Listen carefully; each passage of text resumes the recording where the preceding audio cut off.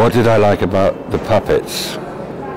Well, actually, I hated all of them, and we made over 1,000, so you could see how you could get to loathe them. But I actually did like the puppets that really worked. The Queen was one. She was on almost every week, and eventually we managed to make a Thatcher that was, well, we made 3.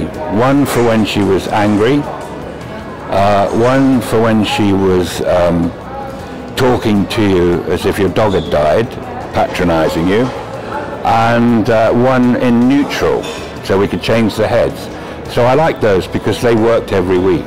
Sometimes they amused me, which was not very often. Douglas Hurd with his hair as an ice cream cone was a little winner.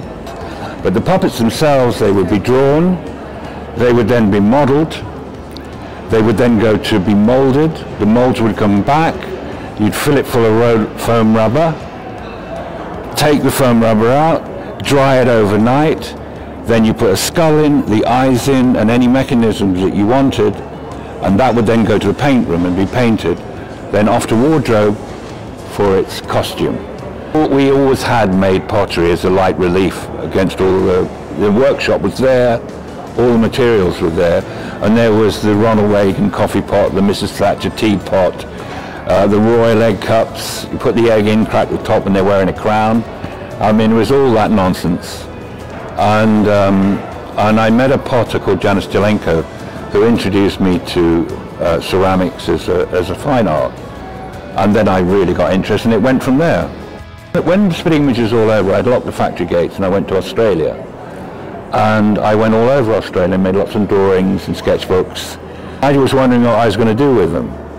And the obvious use was to put them on pots, design things with them on, and that's exactly what they are.